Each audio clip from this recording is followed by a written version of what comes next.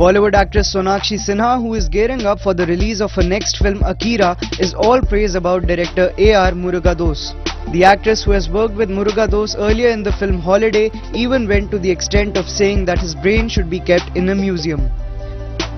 He's a genius. Like he's something I don't know. I can't understand how his brain should be kept in a museum sometime later, many years, to be studied, because he's such a silent man, but he's always thinking. Like the wheels are always turning in his head.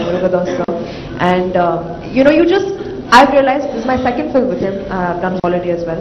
I realized you cannot question him. You have to just blindly trust him, and you know that whatever he's doing, he's thought over it like 300 times. Sonakshi said the film Akira gave her an experience that she has never felt before. But the actress is very happy as the entire filming was quite fulfilling for her. Physically, yeah, I had to train in mixed martial arts. I had to really up my game. And luckily, I've been into sports when I was a child as well. So it didn't take that long to...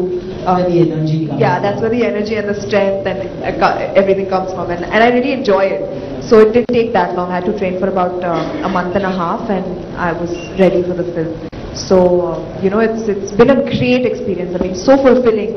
I think for me, when something really pushes you, to the edge and challenges you, that is when I get really excited. And Akira has done that to me in so many ways. It's been a fantastic experience. Sonakshi said that Akira was physically and emotionally very absorbing. She also added that some sequences of the film were very challenging.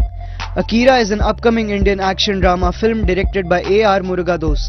The film stars Sonakshi in a lead role along with Konkana Sen Sharma and Amit Saad. The film will also star Bollywood director Anurag Kashyap in a negative role. From ANI's Mumbai Bureau.